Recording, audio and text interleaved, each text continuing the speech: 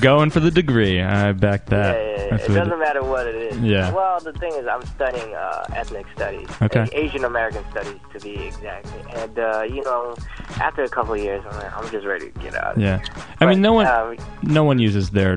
I mean, very few people graduate with a degree and then go right into that. 80% is roughly 80% of people who get a degree do not go into a field related to. I was degree. an international politics major, and now I host a radio show on a pirate cat on a pirate radio station, and I do stand up. So my mom and dad are proud. And out of that 20% that actually do go into a field, they leave it. Only 1% of them actually becomes more than middle management. Right.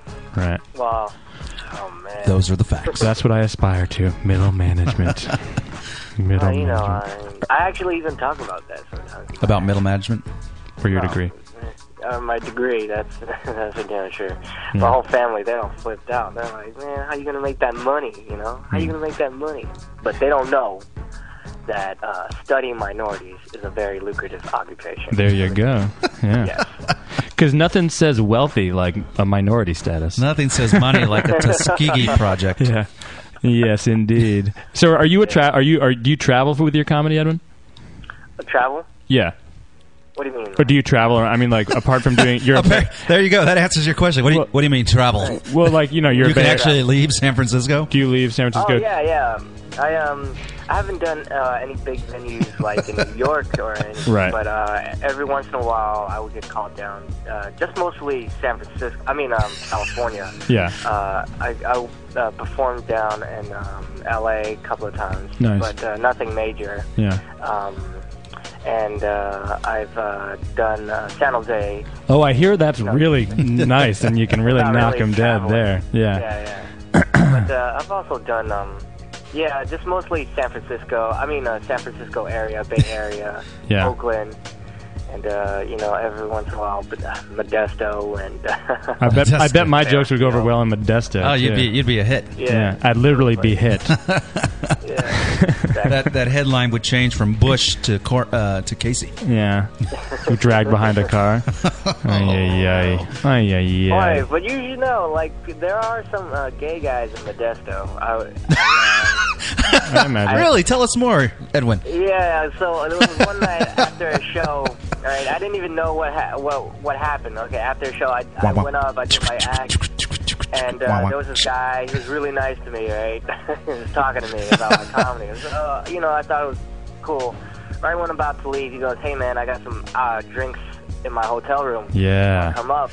And Tell I was us like, more. Nah, man, Tell us it's more. Way too late. It's Modesto. I was about to go home, and when I was driving, that's when it really hit me. I was like, "Oh my god, I got." There's a penis in my.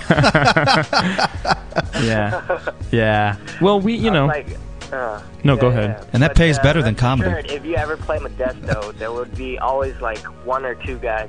I think that's like that with everywhere. Everywhere, yeah. There's always like just one lonely gay guy just waiting. It's a one gay town. Well, we're so I hear we're about 10% of the population. So you got 10 people in a room. There's a good chance one of them's going to be gay and trying to suck your cute dick, Edwin. Twiddle it, as they say in the community. I like where you went with your comedy, Edwin. Just as another comic watching your set, you've embraced the fact that you're young and goofy, and started to display that more in your comedy. That's true. I don't know. I went through several phases of comedy, but the phase I'm going through right now, I feel very comfortable with it because I think it's who I am. It's who you are now. Yeah, you're just a young, awkward, goofy kid, and you're playing that up on stage, and it works well. For a while, you were emulating some of some of the guys that you really respected. And it didn't. I don't think it fits you as well as what you're doing now. Your jokes were still good, but I think what you're doing now is so much better than and you're working with who you are. And I like where you're going with it, and I think it conveys on stage, and it's funny stuff, man. Thanks, dude. Yeah, for a while I was, like you say, I was emulating some of the comics that I looked up to, because you need to find your voice, right? And True. I'm just trying to find my voice through them, But I realize, now you can take all that and throw it away, Yeah. And good job. Everybody sucks when they start out. Yeah. Everybody.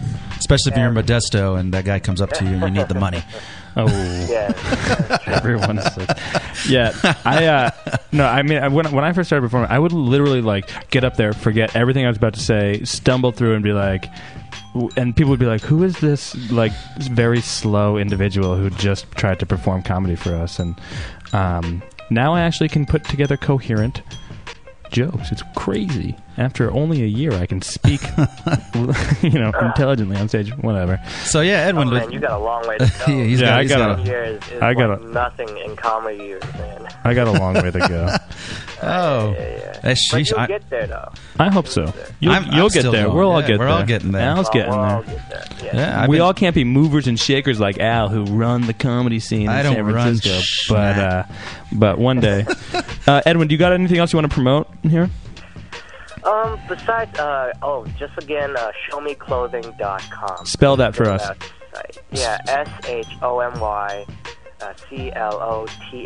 SHOMYCLOTHING.com. Nice. Please check that out. And if you have some time, go to my MySpace too, myspace.com/EdwinLee130. That's EDWINLI 130, and check out my upcoming dates and some of my independent films. You know what really sells shirts? What?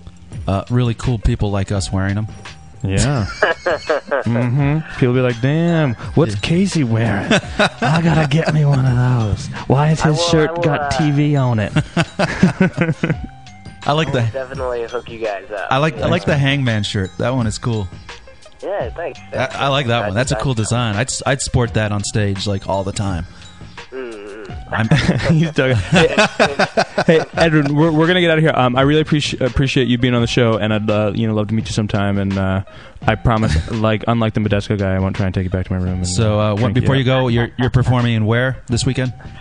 I will be at the San Francisco Punchline. All right, 444 Battery Street. I will be opening for Rex Neveretti. Your middle is Kevin Shea, and it's going to be an Asian night, but Nice. It's definitely going to be a fun night. All right. Keep it Asian. Cool, ladies and gentlemen. That's local comedian and entrepreneur Edwin Lee. And do you have a website? He just said him. Oh, did he? I didn't even hear it. Yeah. All right, Edwin, we're gonna manage here. We're gonna have some coffee and wake up again. And I appreciate it. You sound like you're a mover and a shaker. Keep it up, man. Take care, man. Go back to class, man. Thanks. Thanks, Edwin. All right, go to school.